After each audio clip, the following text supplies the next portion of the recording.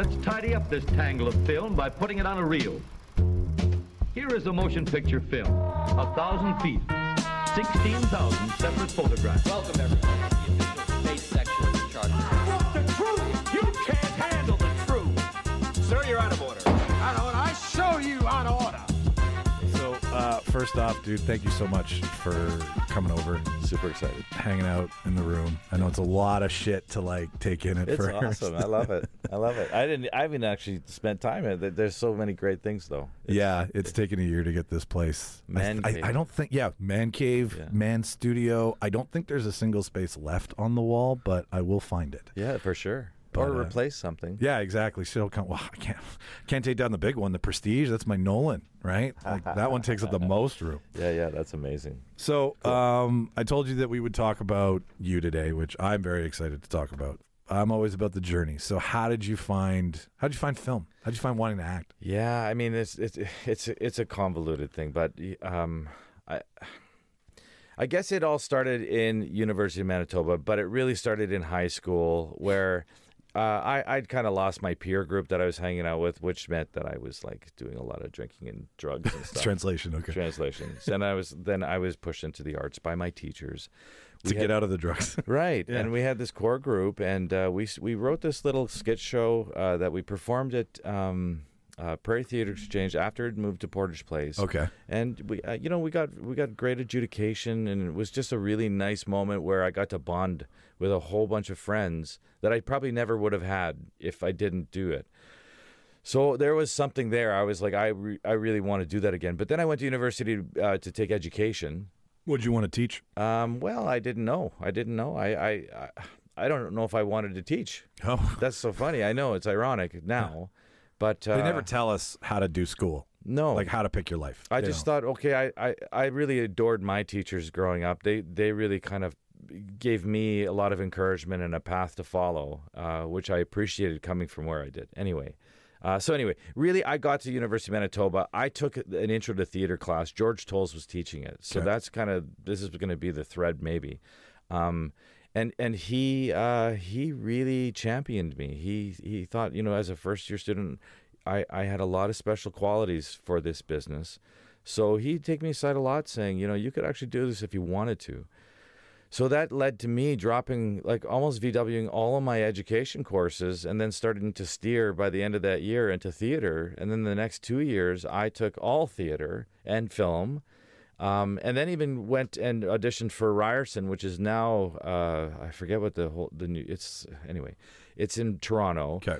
Auditioned with about 3,000 people, accepted 36 people. I got in, and that kind of changed my life. I was like, okay, I'm going to do this. So that's really where it started. What was that process like? Like 3,000 people. I know American Idol when 3,000 people show up. Yeah, maybe I'm exaggerating, and that's going to happen. Still, even 300 people. Sure.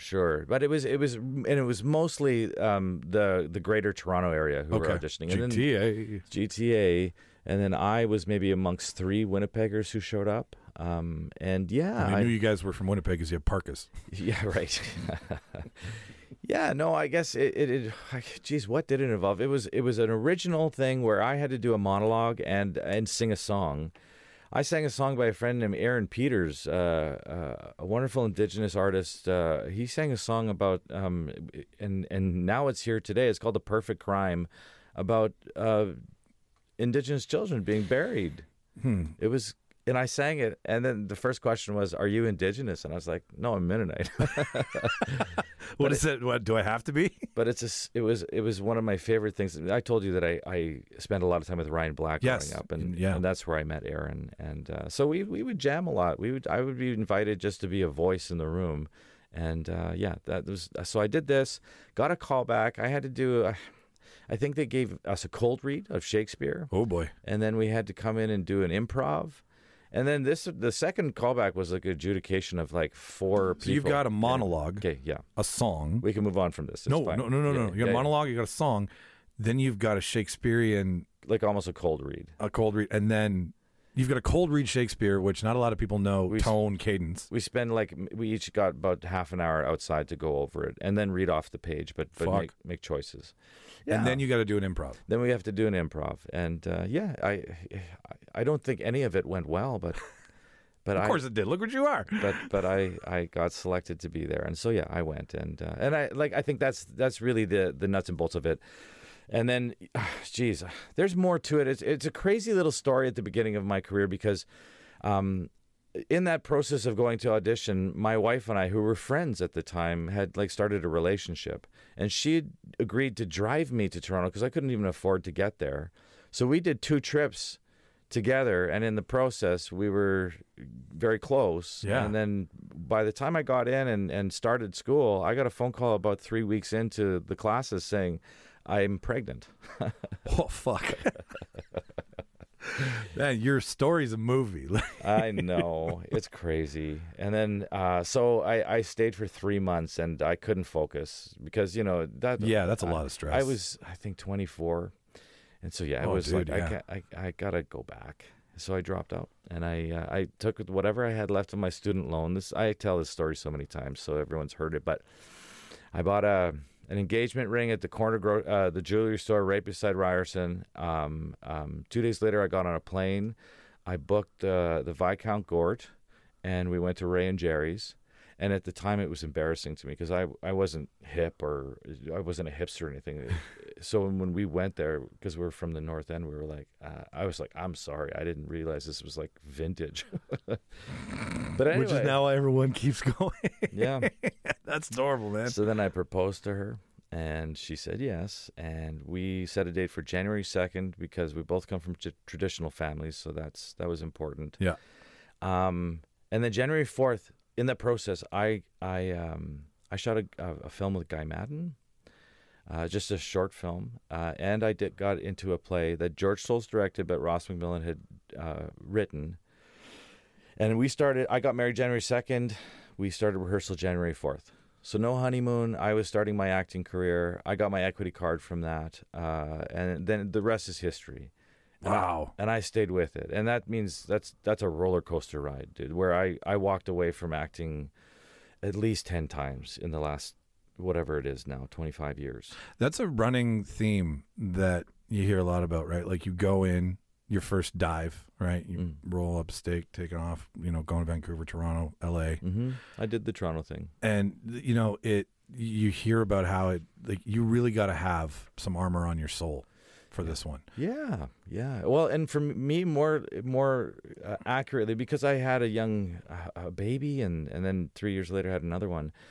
For me, it was about stability and creating a world for my kids, and knowing that I wasn't making enough money to do that from this career. Yeah, 24-year-old, you want to be an actor. Okay, you can fall down. Sure. You can eat Mr. Noodles. You can, if you don't have a kid. If you don't have a kid, right? Yeah. You can do whatever you want, but now you're trying to live a very big shared dream and be a dad at the same time. So for me, it was really always it bringing me back and having something a little bit bigger, more challenging come my way. And I can't be articulate about that, but I just know that every time I walked away, the forces that be just said, no, you're the force is strong with this one. That's right. Yeah. I am a Jedi. That's where we'll land on that one. I got a sword up there, man, if you want to play with it after. Well, I've been eyeing it. No, that's everybody asks that question too. Says the same thing. It usually was an accident. You weren't trying. Like film is a motley crew of vagabonds and travelers, and I think that's what makes these projects and the ones that we love so much stand the test of time, because it's a ragtag group of people from all walks of life who've never worked together, right? Who now all have to lift and figure out one person's dream, and get it right. Collaboration. It's the hardest thing to learn in this business, to not be the center of the universe, but to even though we have that infrastructure within it, we're all pulling our weight. And Michael Riley, he's a Canadian actor. I'll let the people who know Canadian history, but he came in to do a workshop, and he shared this one analogy that making a film is maybe one of the hardest things to do, because it's a line of people, just how you explained, who all have different artistic interests and histories, and they stand in the line and they pass this egg that's so fragile that somebody created at the front. Yeah. And as they pass it, everyone's got to do is some kind of form of incubation, add their own spice to it. That's good. But I think he said a lot of times what happens in film is that somebody's ego gets involved and says, I can do this better than the last person who gave it to me. And they interrupt the process. So he said 9 times out of 10, when you make a film, by the time that egg gets to the end of the line and it becomes a bird and it hatches, it's this like Frankenstein thing that can't fly because everybody's not on the same page. They're not trying to just do the same job for that one egg. And I just thought, I got to carry that for the rest of my life. Yeah. Because that's really what this industry is about, is you're just coming in to put your touches on your zhuzh from whatever you saw. Yeah. And then you have to Let somehow, you have to pass it on and just hope that you didn't try to rearrange something or go against what the whole vision was in the first place. Anyway, I love that analogy. And I do too. I kind of want to get a tattoo of an egg on me now just to remind me of this. Like this is the thing. That's a really beautiful way to put it. Okay, so there you go. So now we know how you got into it. Okay. When did you remember? Because you say that you got a family. Mm-hmm. You beautiful family. Thank you. You're shaking the dice, wanting to be an actor. Postman to salesman, repairman. These are all guaranteed incomes. Right? Sure. The accountant was the one that Christina's psychic said I should have been. Ah. Yeah. Thank God. Thank God. But when did you go? Like you say, you walked away 10 times. But when was the first time that you were like, okay, this is a career. This isn't try, fail. This is now something that I'm. Yeah, I hesitate to say that I ever sat down and said this is a career. But I did decide that I am going to keep trying this until the day I die. But I'm going to make my life so that I can do this and that and that. So interesting. Acting studio, auditioning, but I also work for the city. That happened during the pandemic. I took a job. So I have a lot of things going on in my life that just bring in a little bit of income here and there. Okay. So really, I decided to be. You're in control of it. I included it in my career. Well, no, because the age-old idea of like get a career, 40 years, retire, that's gone. It's gone. So precarious work is the new way of life. It is, because this, as much as the day job pays for all this, right? So like I don't have this if I don't have that, but at the same time, I got this. Mm-hmm. So like, and it's in little chunks and it's here and there and it's highlights and it's what I love doing. Yeah. So I kind of sympathize with you in that regard, where you're like, well, I'll just make it fit. Yeah. Yeah. Okay. Just because you need to. Here's the thing. I've always needed to be creative in my whole life. That's always been the thing since I was like very young. I really was drawn to creativity. If it was singing and I don't play an instrument, but I tried. But art, I love doing things that were very hands-on. And I excelled at it. So it's always been kind of something that I need in my life. I need to be creative, or else I'm not a happy person. Okay, well, that brings me into my next question with you, because it has to do with creating the characters. So, okay, is there something that you've learned that significantly helps you shape, because you play multiple characters, you wear multiple hats, things change, no two stories are the same. Mm-hmm. Is there something that helps you, that you rely on every time you go to develop your character? I wrote down repetition. So that what that means is reading the project over and over again within the time that I have, just so that I can start absorbing. But there's so much more. Understanding what our situation is, understanding how I can connect to that from my own constitution, and then not betray what's on the page, because they always draw these like situations where this character kind of has a vibe. So. If I ever do kind of steer away from my own constitution, who I am, my end goal within, whether it's 3 days to figure it out for an audition or it's like 3 months to kind of do a play, I'm always starting from that place, saying, okay, I'm gonna allow that external idea to come within me. I'm open to everything. Yeah, but then the hope is by the end of it, before I present it, that me is in that. That's an extension of me. So I somehow figure out how to, I don't know, what's the Venom? He's one of the, A symbiote. I try to make it a symbiote. I get it. Yes. So you're inside of the character. Yes. Even as far as you have to go to get there, something's grounded in you as opposed to grounding the character in whatever contemporary idea it's in. That's my hope, and Okay. that doesn't all. I don't always succeed at that. I mean, I've done 100+ auditions where I just stunk up the room because it was all externalized because I had no. It never got close to me, and that's film is of all the mediums of art. I think film is the most microscopic in terms of like, yeah, that's bullshit. Oh yeah, you can't get past. I don't want to hire that. No. What is it in that room? Like I would never want to be a fly on the wall because it's already hard enough. That clip of Ryan Gosling when he's talking about auditioning. Yeah, I saw. Have you seen that one where he's Yeah. like, you show up and you get there and you think And the everyone cowboy. in the room looks the same. Yeah, and you brought the cowboy hat. and everyone else is wearing it. Yeah, and then you get a parking ticket. Like, yeah, exactly. and why am I doing this? Yeah. as long as you've been doing it, does that ever get easier? Because everybody I've heard, they're like, you're practicing your craft when you're auditioning, right? Like you can Yeah. always put a positive spin on something, but really, truly, honestly, talking about the audition, Yeah. has that ever gotten easier? I'd have to say maybe the last 5 years, yes, but only because I went out of my way to start making personal relationships with the people who are bringing me in, who are giving me adjustments.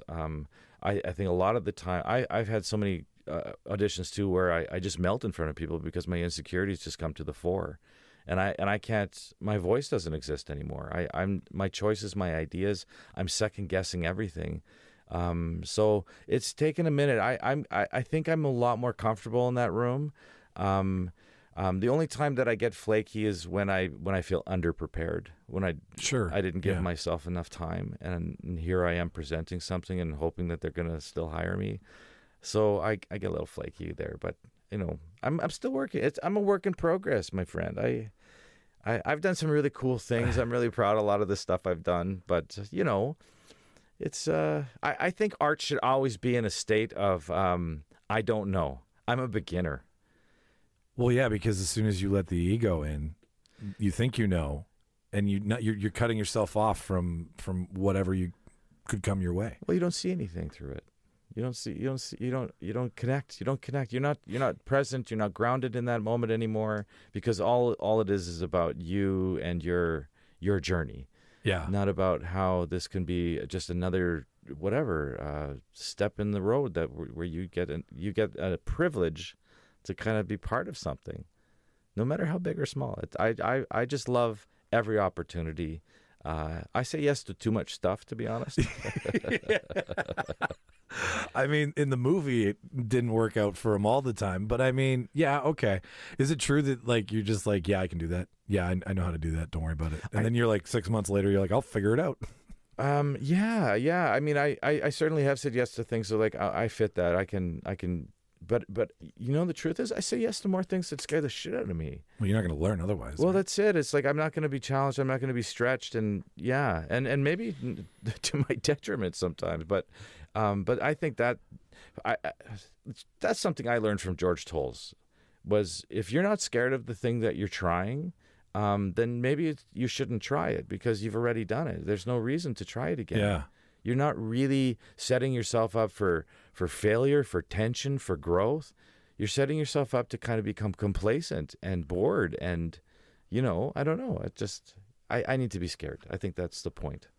I like that, though. Like, with this endeavor, just for slight comparison, everything scared the shit out of me from the start because I was like, imposter syndrome. Yeah, well, Right. That's it. That's the big buzz thing now, yeah, imposter syndrome. It's real. It's real, I know. Fuck, it sucks. And that's why I said and I think I've been doing this instinctively, but now it's out there. You always should be a beginner every time you try something, because then that's when you're the most interesting. It's when you're the most human in the room, and then you're not afraid to connect to the guy who's got all of these credits and all of this experience, because you get to be a beginner. You don't have to be a peer or an equal. You get to ask questions. You get to say hello and look that person in the eye like they're a human, not somebody who you want their autograph from. I don't think I'm going to look at acting in any other way now. Hey, I've talked to you for 20 minutes so far. Like Good. it's really, I'm going to rewatch a bunch of movies now. Good. We're human. We like, is there something that turns off in you? Are you there the whole time? Like, what is it? Like, I'm in my mind, I'm just watching. Okay, you gotta know your sight line. You're aware of a room where everybody is, but you've got to go somewhere where it's like the green on Sunday at Augusta, right? Where you got to turn off everybody who's all there for you, right? Sure, they all want you to succeed, and that's the adjustment you have to make. Yeah. But like, are you actively in the moment? Do you come back to it? Like, are you like?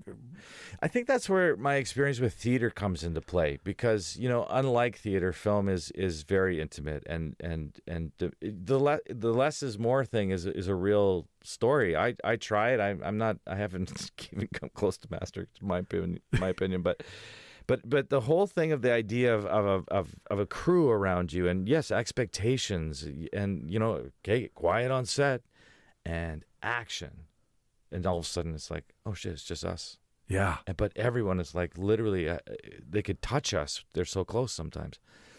I think in theater, what you learn is to kind of feed off the audience, where there's expectation that you're going to be great.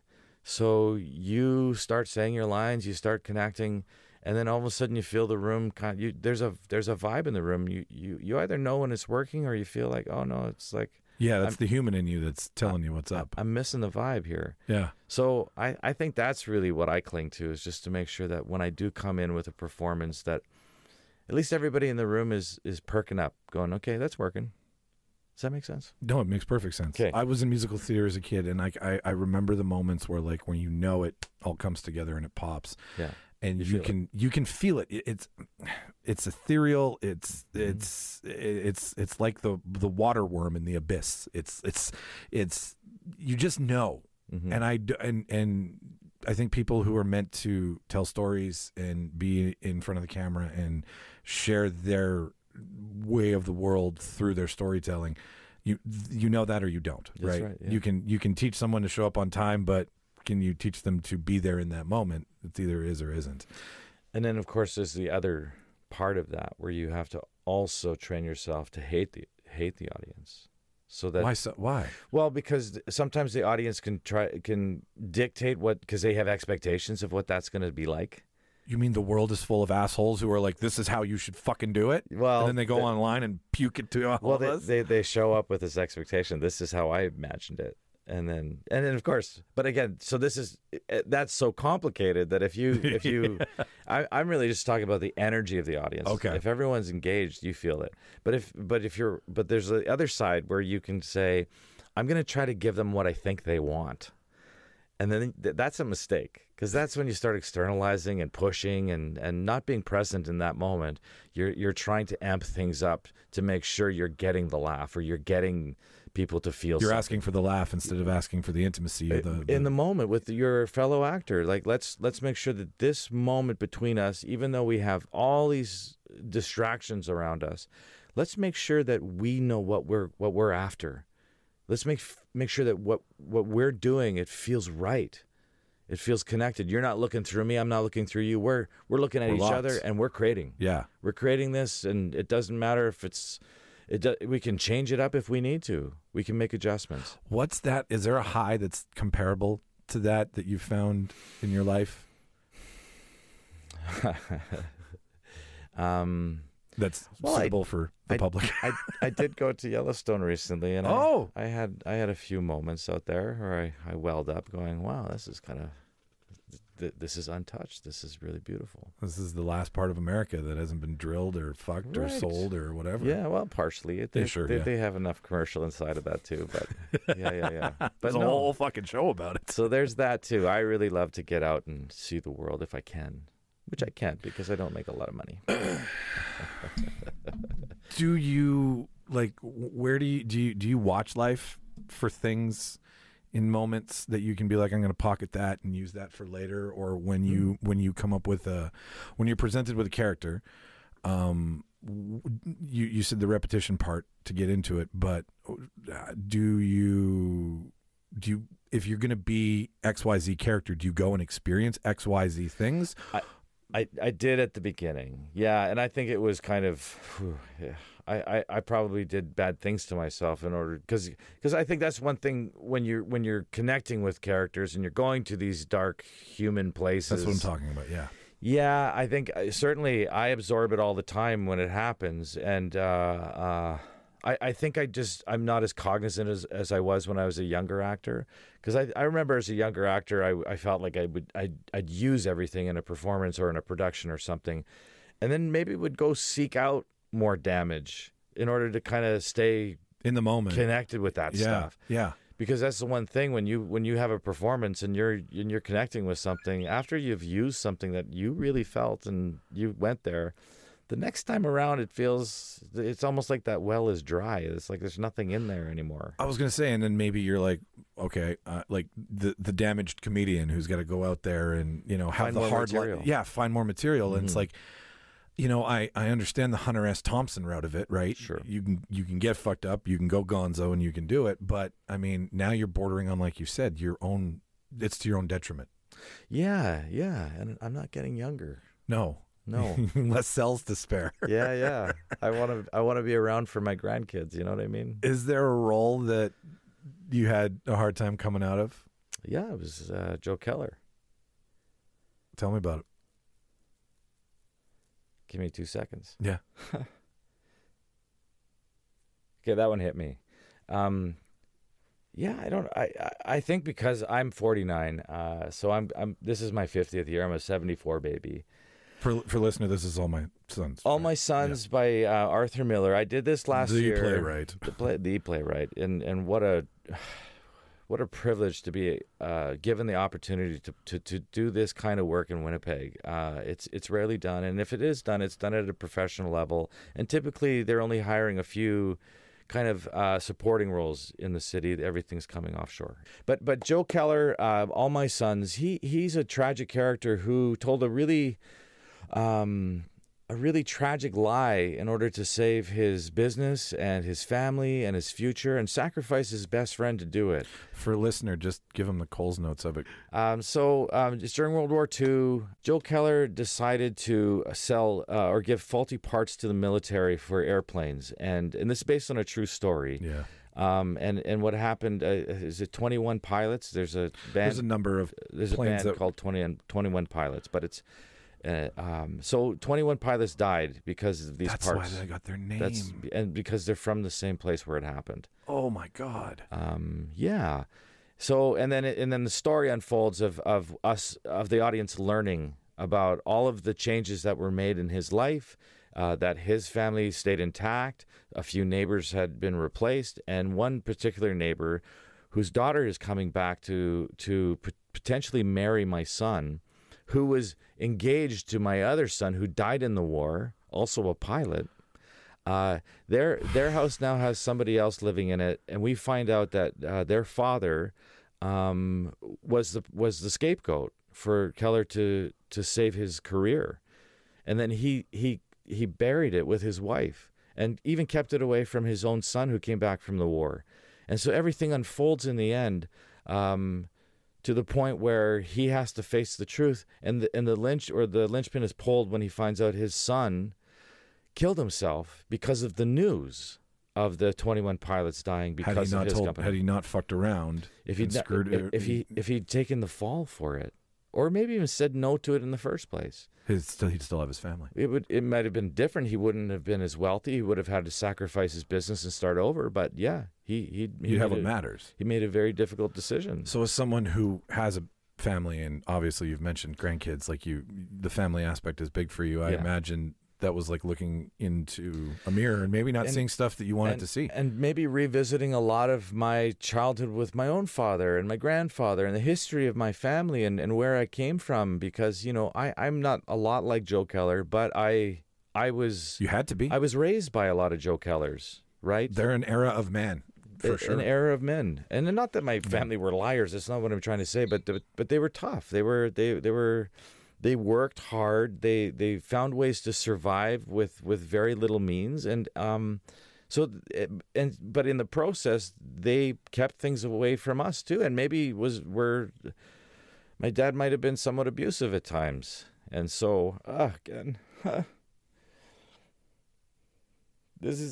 warned you.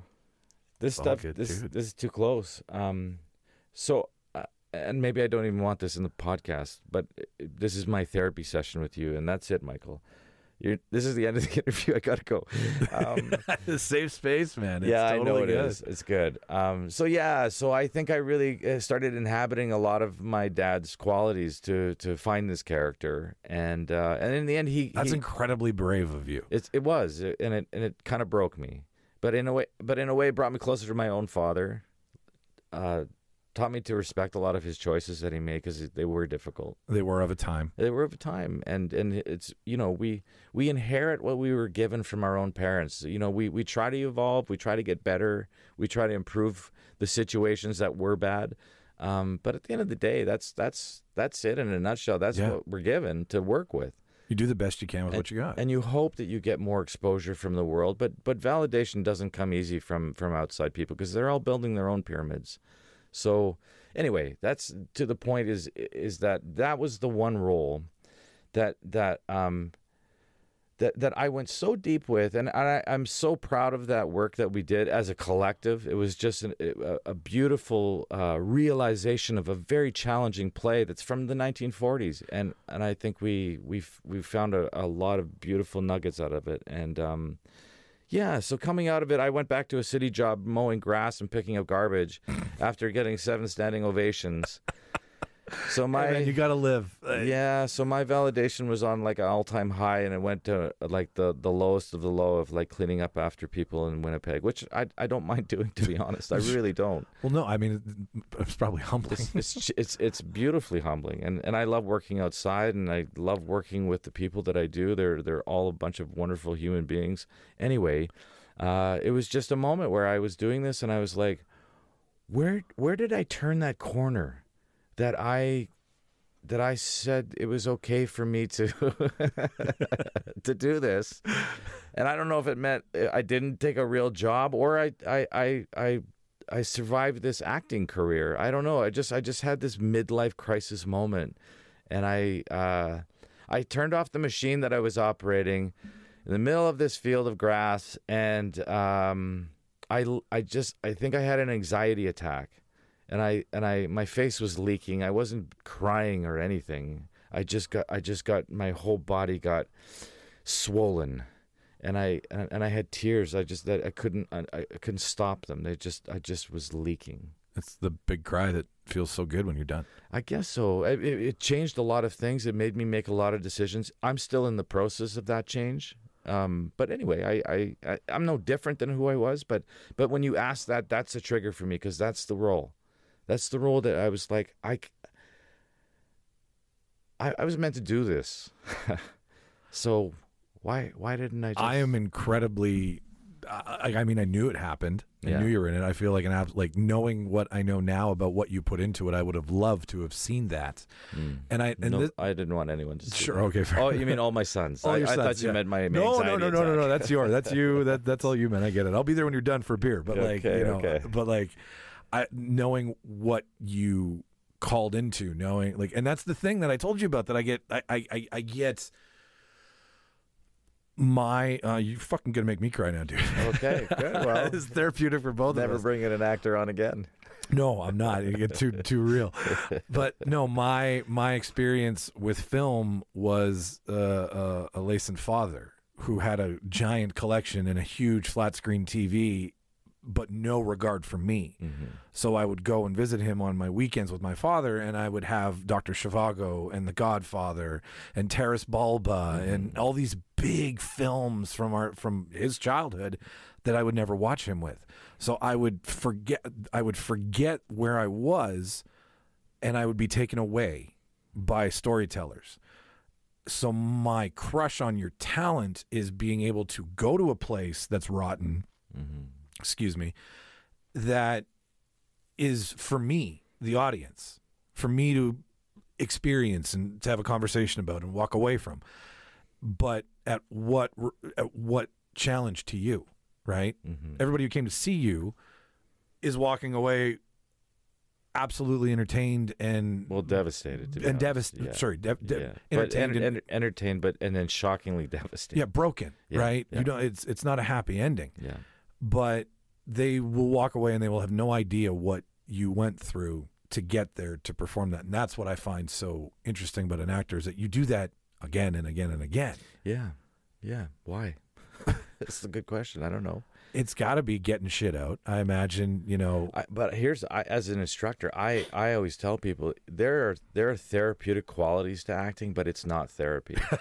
Sure. Okay, I'm sorry. It only complicates it. It really makes it worse. Well, because you're becoming another person and not dealing with the shit that you might need to deal with. Yeah, you're inhabiting something and going, okay, well, I channeled it. And I'm going to make some changes going forward, but I might have paid attention. I brought it out and put it on the shelf for some stupid reason.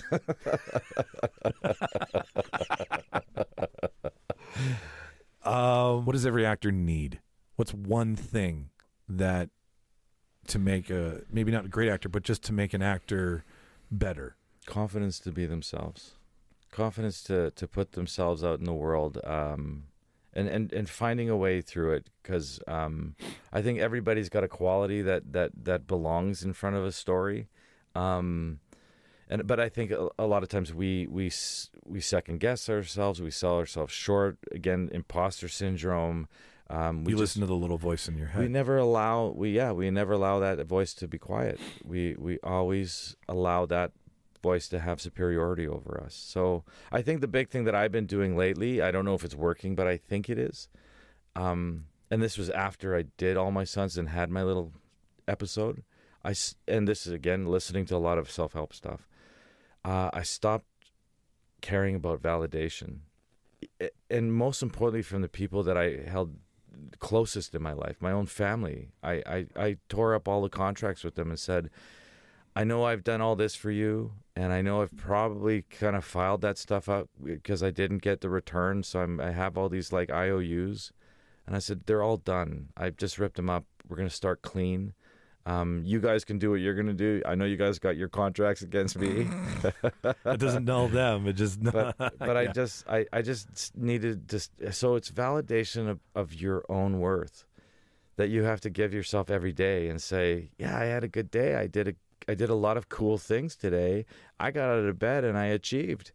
Whether it's big or small, it doesn't matter. It's really about you stopping expectations of validation from others. So I think, again, this is confidence for me. This is you waking up every day saying, I'm doing the shit that I want to do. Yeah. And I'm gonna go hustle for it. I'm gonna go hustle to get myself out there. Understanding that there's a lot of doors that are going to close on me. It's fine. Just because, that's the thing. For me, it's confidence. It's a belief in yourself. When you have that and you walk in a room, people, it's palpable. People see it. They do.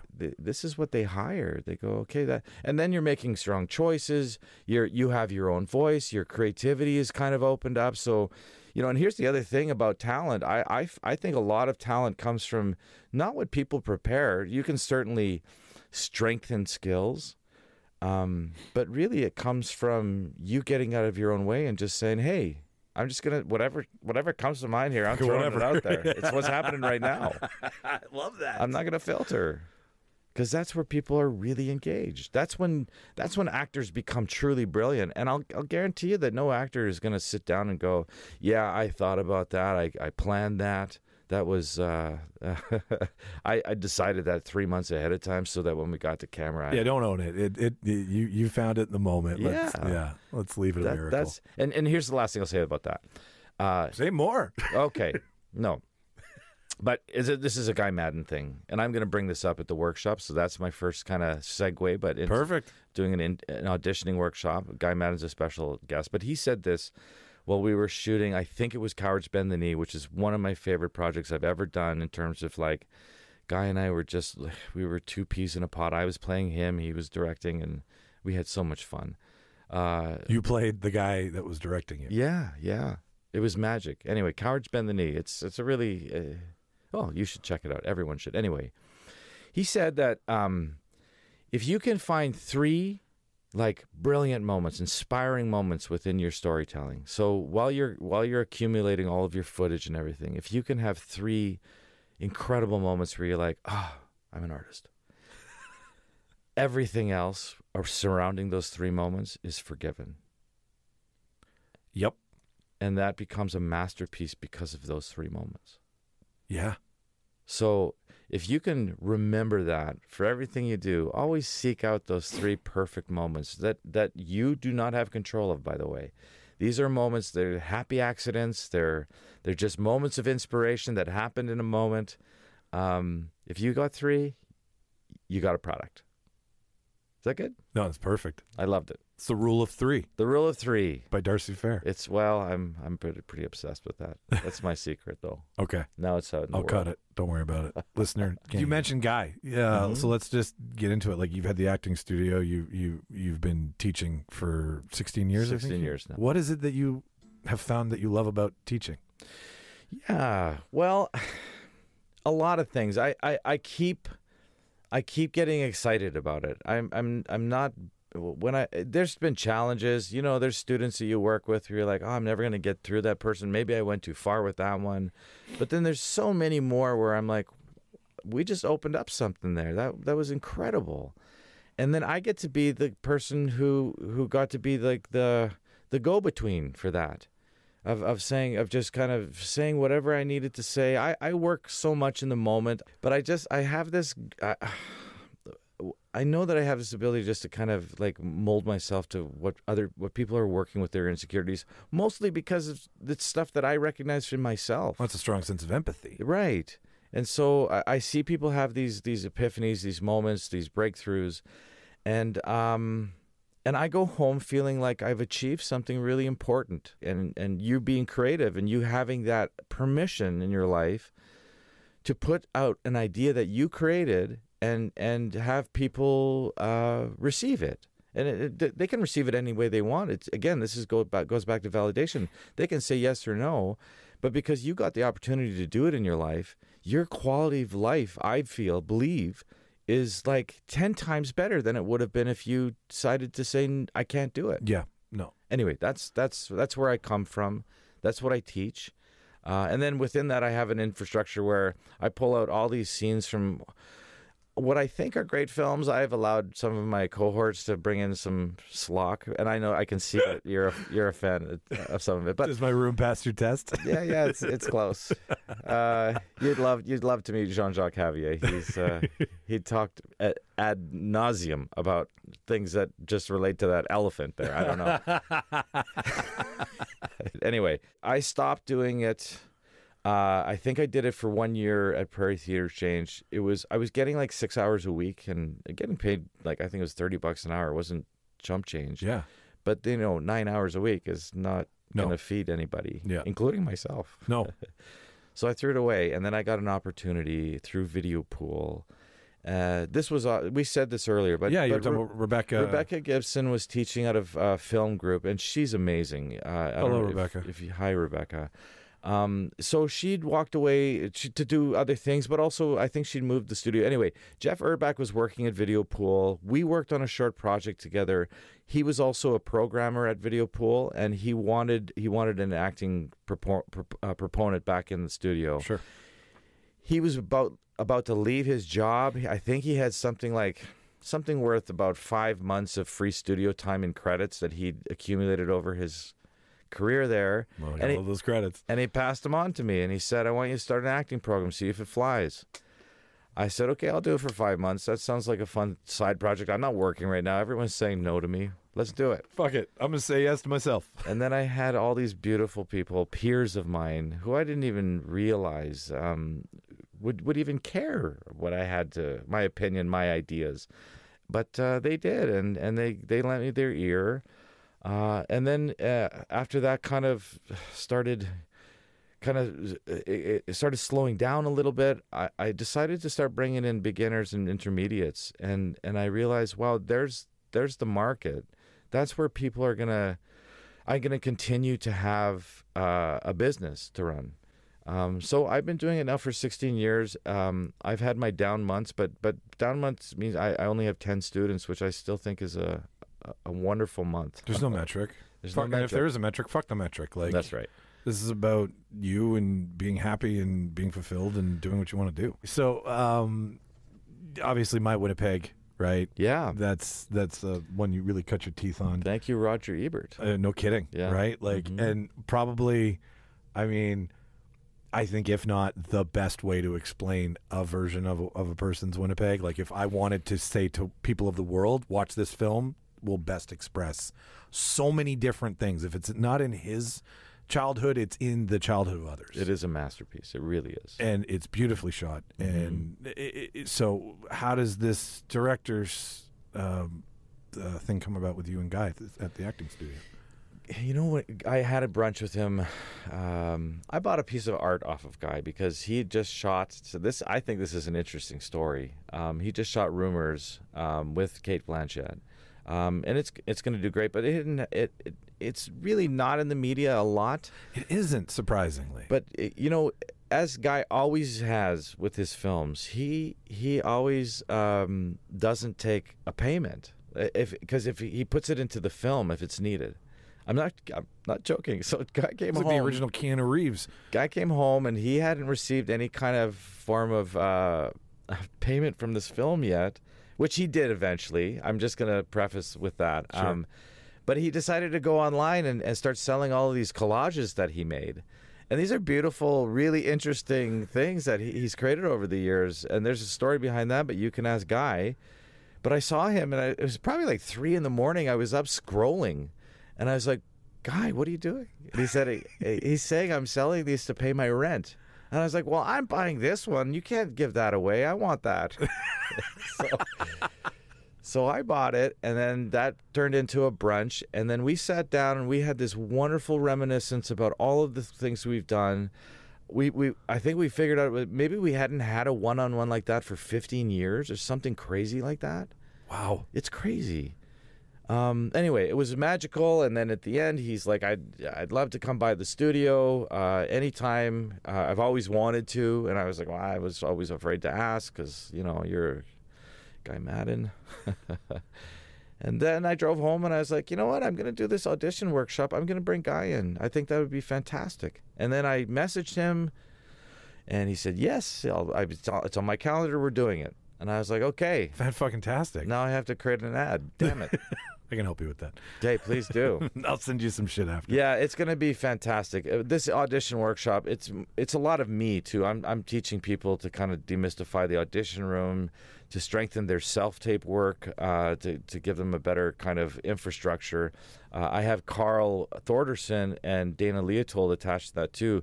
They almost self-tape everything now, and they book so much work by through their self-tapes. So I really want to. I really want to know what they're doing. Yeah, right. like has this become a thing more because of COVID?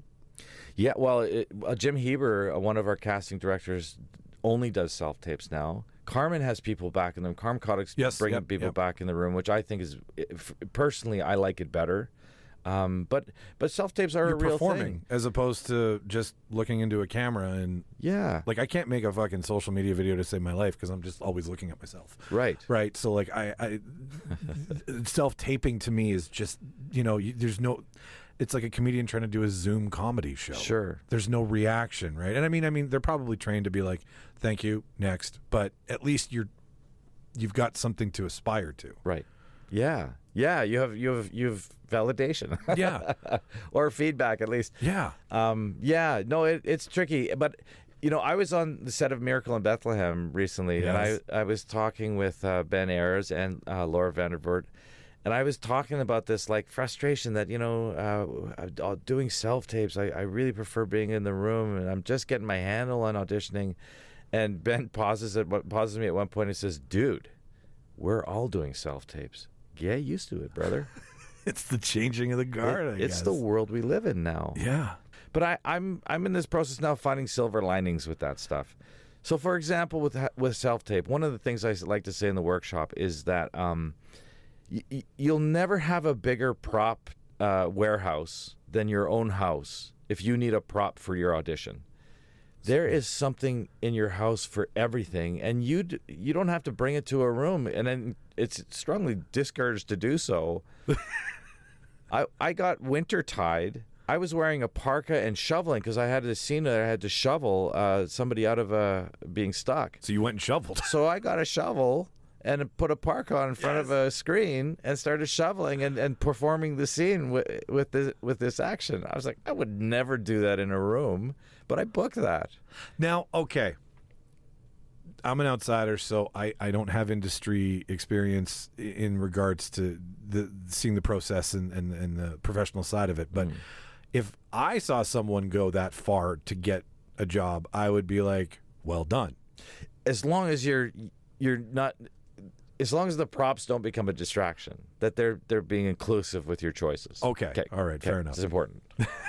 It can't be on the nose. Yeah, so yeah. much It's like, look at my props. Hey, I'm shoveling. Hey, I'm clever. I got mine at a discount. Okay, fair enough. Wintertide. That's John Bernard. John Bernard. Yeah, Yes. PowerPoint Films. I have been bugging John for months. Shout out to John. I just saw it recently. Do you watch yourself? I don't. I hate it. I can imagine. I avoided it, but Christina, my wife, wanted to watch it, and I was like, okay. It's like a dystopian sci-fi, I think. Yeah, right? yeah. It's about, people are turning into some form of like lifeless zombie-like creatures. Ooh, a dig. Yeah, And he took that around to a bunch of festivals I saw. He too. did, Like, and won a bunch of awards, and yeah, it's done very well. Nice. Yeah. So yeah, that was a lot of fun. I was just a supporting character. The hardest part of that job for me was to put contacts in so I looked like a zombie. It took me a minute. They actually sent me to an optician who were giving us properly fitted and showing me, properly fitted and showing me how to do it. And I think I was there for 45 minutes. And I had to thank the woman profusely for her patience because I was such a baby about it. Like every time it would just touch my skin on my eye, I'd be like, no. Yeah, it's a no feeling. No. Glasses my entire life. Yeah, Darcy. Like I can't understand poking yourself to see. It was like so anti. And she was so calm, but she kept on saying, it's not that hard. Anyway, that's it. We're going to touch on the new play that's coming up very shortly. Thank you. But I do want to ask you about improv. And breaking away from the page. And I mean, that to me, you've got the writer who's so married to the story because they've brought it from their brain to the life. Yeah. But then you've got these moments that you were talking about, these three beautiful moments, these happy accidents, right? Yeah, that are anti to what's on the page. And I imagine that might be a roadblock at some points where what you've done that wasn't written is gold.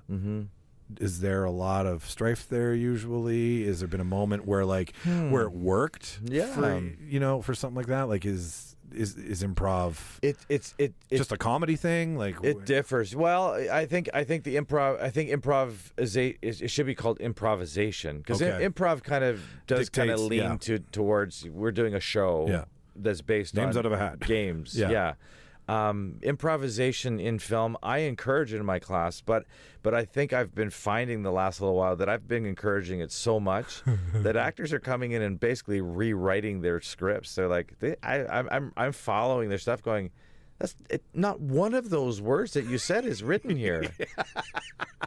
So it's getting a little too liberal. You can change a word at the beginning of the end, maybe? I think changing words is totally fine. But I think again, this is very recent for me. I think it's important that you at least revisit the scene after you've kind of figured out a rhythm and a vibe that fits your energy that you're connecting to. You should at least go back and honor the work that writer did. And that's a theater thing, I know. Film, it's a little bit loose. I know working on Miracle in Bethlehem with Jeff Beasley, he loves just kind of riffing and throwing lines out. It's so much fun to work. I'm sure it is. Yeah, it's just, you do a take and he's like, okay, go again. Okay, say it this way. Okay. And then sometimes right in the middle of a take, you'll hear him at his monitor going, okay, line now. Okay, that's pretty good. He's just shaping things, and he's building with clay. Yeah, tons of fun, and total respect.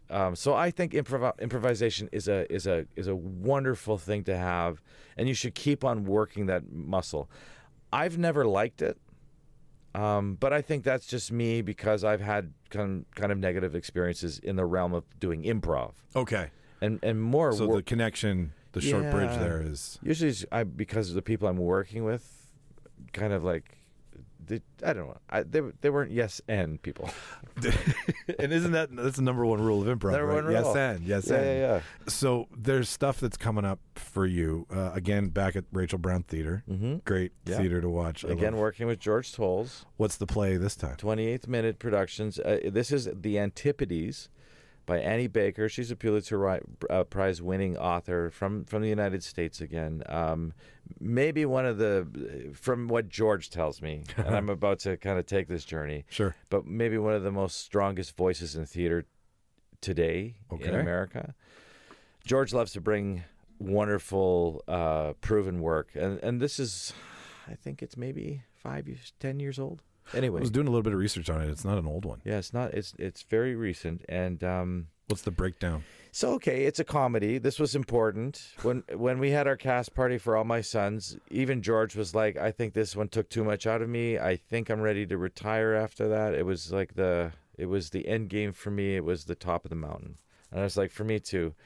And then I think maybe he was just leaving this as a seed in my head. He said, "But if there was a comedy you wanted to do, I might consider it." And then I got a message in November. And sorry, my wife is gonna listen to this. So sorry that I'm bringing you into this. I love you, my dear. We were at the cabin. He sent me a message saying, "I want to do the Antipodes. I want you to play my lead. Are you in? I understand if you don't want to." And I didn't even hesitate. Didn't even talk to my wife. I was like, "Yep, I'm in." And then I walked out into the room at the cabin. I said, "Guess what?" And she's like, "What?" I said, "I just said yes to another play," and she just went white. She's like, "Not again. I don't want to do this again, Darcy." I was like, "No, it's got a dog. It's funny. It's a comedy, though. It's a comedy." Okay, premise. It's a writer's room. It's a group of hired writers who are trying to write a story that kind of encapsulates the end world that we live in. There's something that resonates with the audience. How do we sell this? I play Sandy. He has carte blanche from his higher thans because his last project was a mega hit. So he's brought in. You're Orson Welles. Yeah, exactly right. That's very good. So I've brought in a couple of my old cronies, and then we've stacked it with a bunch of new talent, and.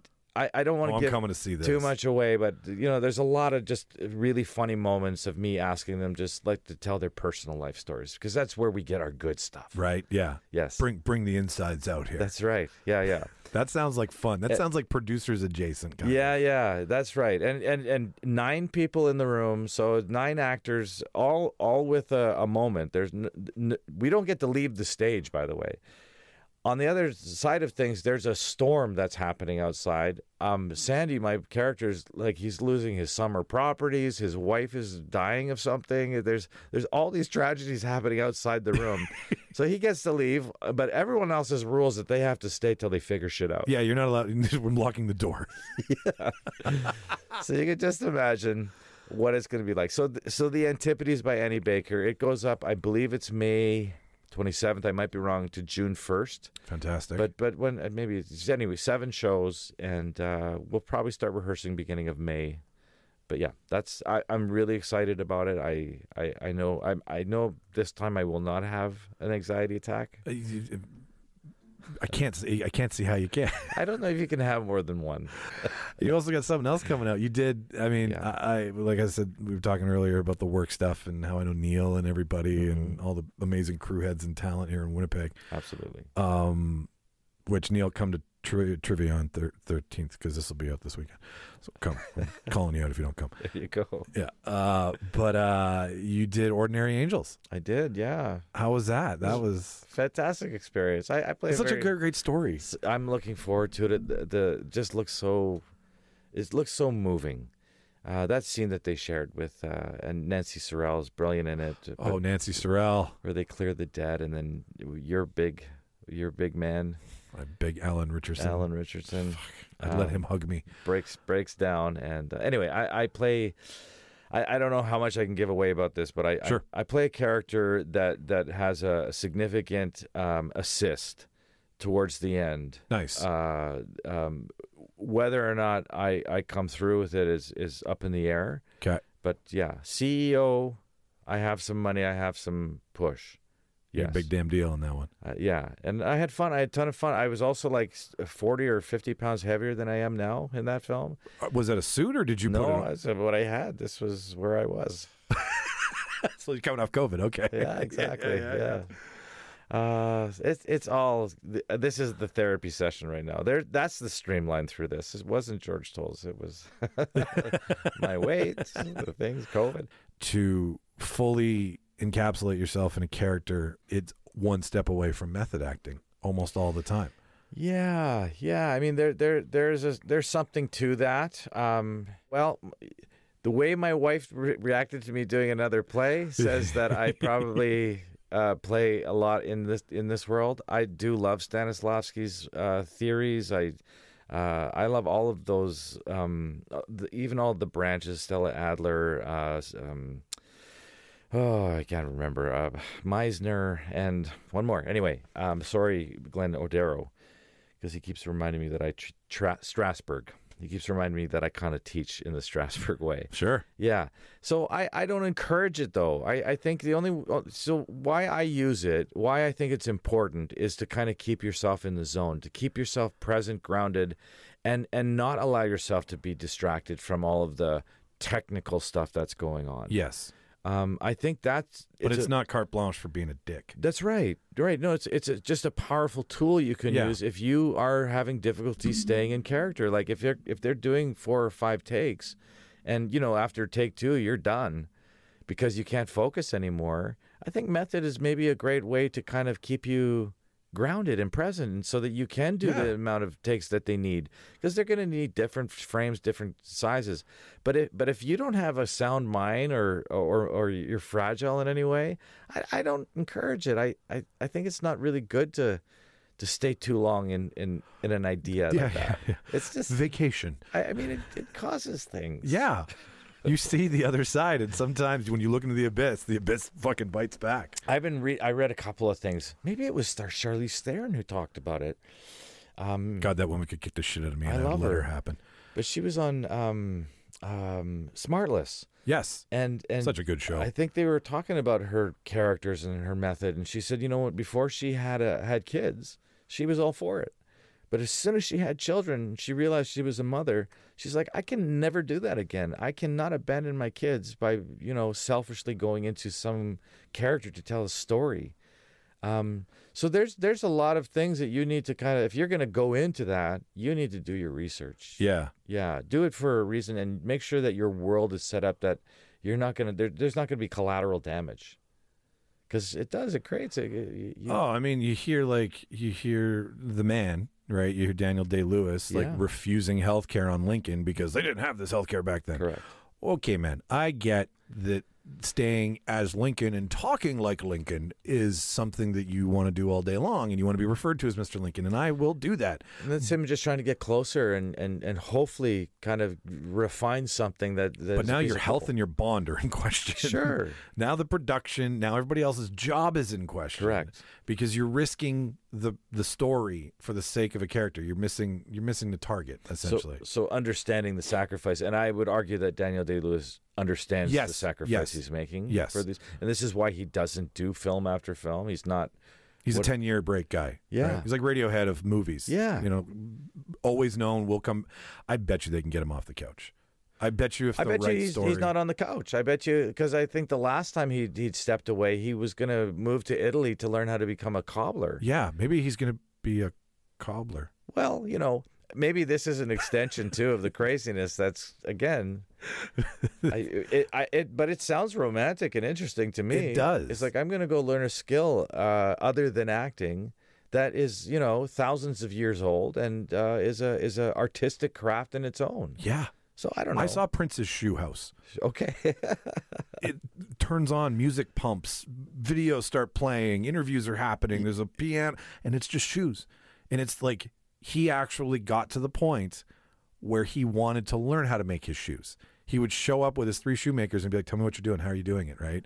And I'm like, "That's a guy who's really married to his craft." Yeah.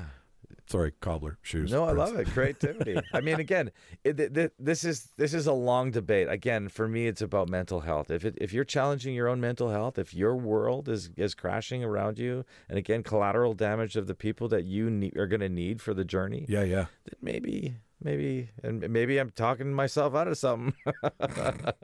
Don't worry, we're not that big. I don't think I get enough opportunities of these big types of roles like All My Sons, where I'm in any danger yet. Yeah. Unless, this life changes. Good. Yet. I like that you finished with yet. That's an important one. That's another buzz. Yeah. That's another self-help buzz. It's not over yet. Yeah, that's right. I'm entering a foray of directing a short film, a MIP. Yeah. It's called Dinner Date. First of all, tell Manitoba, because that's where our fantastic fan base lies. Yeah. What are MIPS? Because I've seen 3 years of MIPS, and I think they're fantastic, and it's fun. Yeah, as an actor member, I think maybe 7, 8, 9, 10 years ago. Anyway, because a lot of actors weren't getting the opportunities to grow, to learn, we created this. It's called a member-initiated project. Yeah. And what this allows people to do in the community, as long as they're actor members, excluded from technical. I mean, there's not a lot of actors who know how to do all the technical. Yeah, so the base has to be actors, and then everybody else. But you have permission to use actor members, if they're interested, if they agree, to do short films. I don't think longer than 7 minutes. I think there's a time limit. There is some strict rules. But yeah, you get to utilize actor talent to do short films, and there's no pay. It's usually for food and then a percentage of ownership.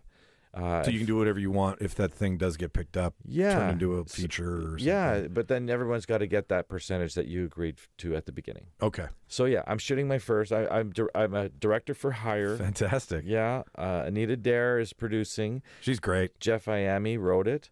I don't know if you know Jeff. He wrote for Less Than Kind and a lot of other things. That's where I fell in love with Nancy. There you go. Yes, Nancy Sorrell. Hi, Nancy. Anyway, so I'm doing that. What I'm learning so quickly is the amount of legwork that needs to be done. Because I have a vision for it already. I have ideas, but I've been watching so many short films. Who's influencing you right now? Well, one of the leads at the front was Tim Burton. That was from Anita Dare. So I watched a few of those. I kind of settled a lot on Edward Scissorhands. I'm giving way too much away because you're going to see stuff now. It's like, well, I'm going to see a quirky, very abstract world set in a contemporary setting. That's all I'm thinking. Right. And so the other side of things, I've been watching just award-winning short films. So I haven't actually. It's R2D2. Yeah. He's saying time's up. No. He's agreeing with what you're saying. Okay. Says, good. Keep going. Thank you, sir. Yeah, so what we're... MIP, being a director, it's insane. You have no time to do anything. Yeah, there's just storyboarding, shot listing. I mean, all these things... all the things you were in before that you're now in charge of. Yes, that I'm in charge of to kind of create for the creatives who are helping me. It's so involved. It's incredibly involved. It's hours of work on the front end before you ever get started to make sure that everybody in the room has the same vision. That we're not wasting any time as much as possible. Time literally is all you have. Yeah. So I'm doing it. I'm and I'm a producer on it, so it's coming out of my pocket. I'm not getting any. I'm like Guy Maddin. I'm gonna have to sell my collage. I'm gonna sell his collage to pay for my film. You make some sort of creative endeavor, I'll buy it and I'll throw it up on the last piece of. I got some room right there. Okay, look at that. That'll be an original Darcy right there. Okay, that's it. Sold. No, I love those MIPs. They're really well done. Like, I encourage anybody who has now heard about this or has heard us that have gone to these, go to them. Like, it's your local talent making really fun, interesting, very moving sometimes shorts. Yeah, you can tell a lot in 7 minutes. Yeah, no, it's a wonderful event, and I hope it goes on for a long, long time. It's opened so many doors for so many artists and actors to really learn how to make film, and our talent pool has gotten even that much better I believe because of these MIPs existing and giving people opportunity. You get to stretch your talent and doing exactly what I'm doing too. I'm now directing, and I get to now appreciate what someone like Jeff Beasley does for a Hallmark movie. When I have such an amazing time and he creates this beautiful, fun set, I'm like, man, there's so much work on the front end that you do to make sure that happens. Like, he's got a crew, he's got people he works with, he knows how Planning, to give everybody an idea booking. of where it's going to go. And then we have a ball. It was the most fun I've ever had on a set. It's crazy. Yeah, and I wish we'd hear more about that. Yeah. More fun on set, because all of the dirty laundry always gets aired, and it's like, you know how many movies get made properly and people have fun and there's a very inclusive environment. Like, and typically that's because people are being asked to do jobs above their pay grade.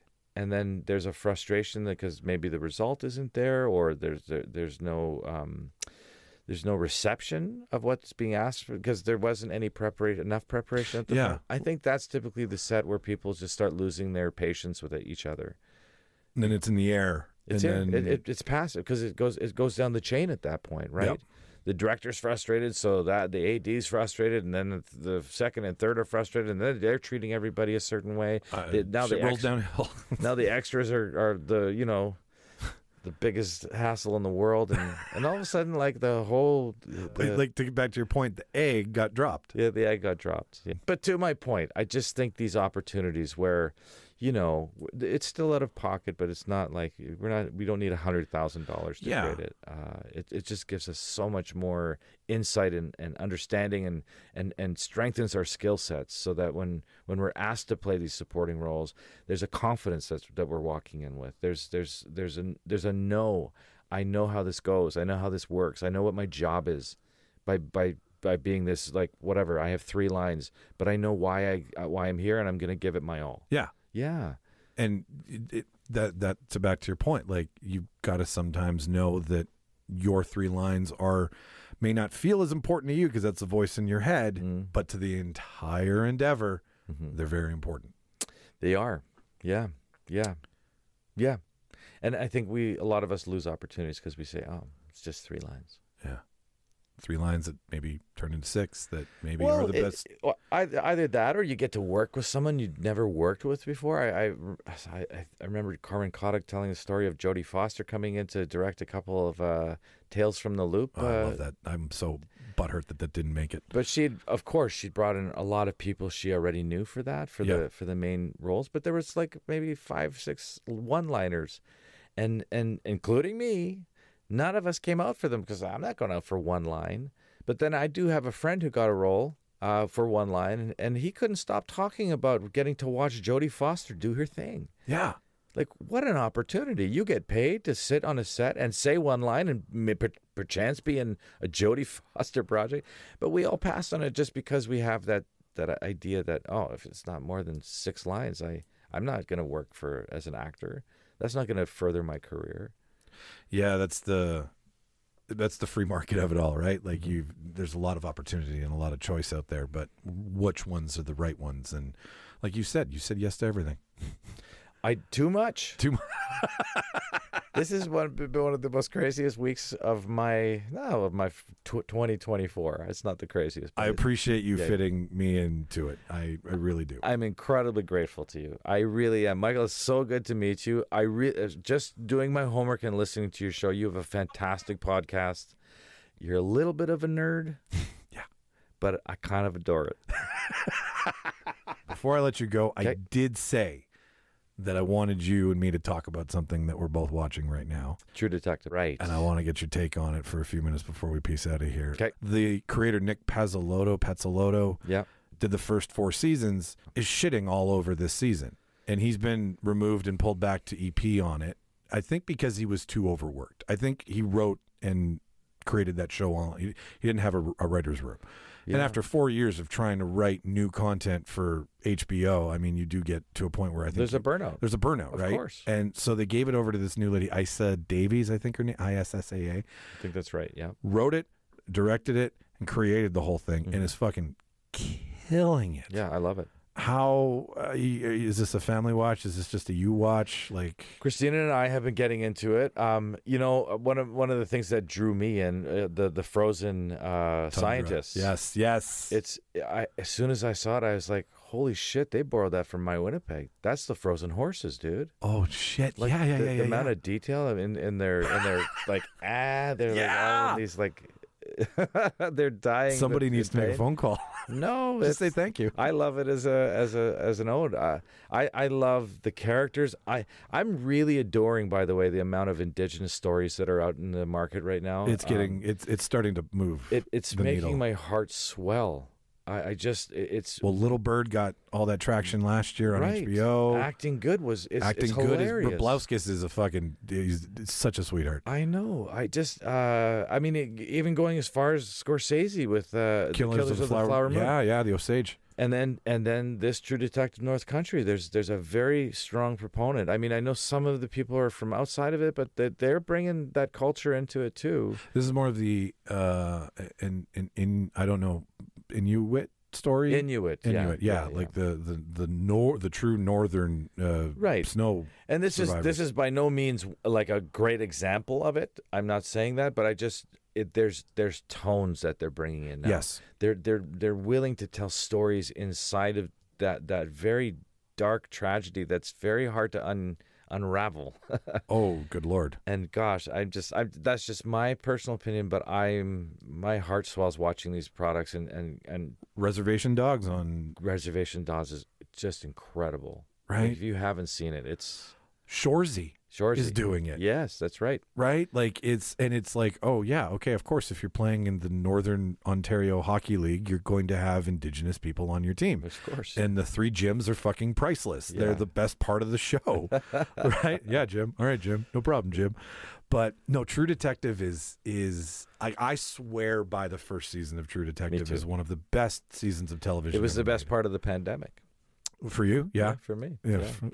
And the fact that we still don't know if they're brothers or maybe cousins. Do you think that's why he's upset that she's trying to bring that's what he's upset about. Yeah, he's upset Cole's that family, they're trying to tie that story together to the because I think I read that when that thing came up that was impossible because Russ Cole's story was fabricated in order to kind of get out of something. So Russ Cole's story was fabricated to get him out of the undercover work he was doing in the motorcycle gang. Right. His uncle or grandfather, I can't remember which one it is, was stationed in Alaska. So it's just a family member that he does mention that was stationed up there, and he did some time in Alaska. I think he did his time in Alaska after they tried to get him out of the motorcycle gang. Right. The connection is just that Rustin Cole's father is involved. He thinks it's the low-hanging fruit, right? Right. Tie back to the first season, the season that everyone loved. With the tattoo. The tattoo and the swirl tattoo. Exactly. Yeah. And I love that. Me too. I think that's fantastic because you're recognizing where we all came from. And there was supposed to be, I heard at one point, there was supposed to be a through line with all these cases. Right. Finally, we're getting that. Yeah, and Jodie Foster is incredible. This right-wing... Yeah, racist, like shitheel of a human with a daughter who is Indigenous. And stepdaughter, but like even is trying to kind of connect to her roots, right? And getting like abused for doing it. There's so much going on besides the main story that keeps you interested in. And Casey Davis, the one playing opposite Jodie Foster. Oh yes, the local cop. She's the boxer, right? She's the She's the MMA fighter. Yeah, that's right. She's got a really good record too. Like she's like fuck around and find out kind of fighter. She looks tough, but she's fantastic in it. She's so great in it. Like I think she's got 2 or 3 other credits to her name. So being able to work across the thunderous presence of Jodie Foster. I mean, that's got to be intimidating all on its own. And she's holding her own. The shots, the coloring, like the ice blues, and just like the fact that it plays into the 30 Days of Night. That's one of my favorite vampire movies. Right. That's right. There's no more sunlight. No more sunlight. Such a great concept. I'm really digging it. Yeah, and I again, for me, it was just wow, they're borrowing from us. That's cool. Yeah, there you go. I mean, I'm probably just making that up, but I believe it. It's fucking fact now, man. Yeah, it is. Yeah. How many frozen heads out of 10 do you give True Detective so far? Yeah, frozen horse heads. Frozen horse heads. I give it so far I'm going to give it 7 out of 10. Yeah. Yeah, because right I don't get to see till the end, and that's important. Yes. It's got to arrive. You need the third act. Yeah. You need the ending. Totally. Yeah. I get it. But I'm loving it. I'm just engaged with it. Mm-hmm. Everything that's going on in your world right now, I want you to send me all the links for it. So the audition stuff for Guy Maddin and all the information about the play, it'll all be in the show notes. Okay, great. So no matter who trips over this episode, which we know everybody in Manitoba who loves the show will, they're going to know when to come to see the play. I'm going to manifest that we get at least 1,000 listeners for this one. I like that. Is that good? That's good. Okay. That's a good number. Yeah? Yeah. Yeah. You might be the biggest number out of anywhere. And none of us have ever said that. We've never said this episode's going to do this or this episode's going to do that. So now that you're putting it out into the world, it has to happen. Yeah, I'll put a reverb on that so it just keeps going.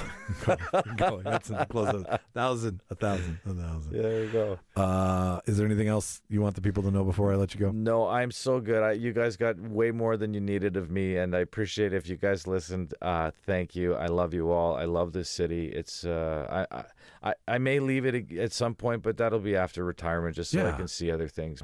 I'm a very fortunate dude, and I'm very grateful. I'm grateful to you. Michael. Thank you. Thank you. Listener, thank you so much for tuning into another episode. If you haven't got your tickets yet, Tuesday the 13th, we're live at Rudy's, 7 o'clock to 10 o'clock. Tickets are on Eventbrite right now, $15 a ticket. Subscribe to the show. That's all we ask you. It's the easiest thing you can do to support us. It's free. It's easy. It's on every one of your podcast players. If you've gotten this far, you owe me. You owe me a subscription if you've listened this far. Say bye to everybody, Darcy. Later, everybody. Bye. Watch all the movies, kids.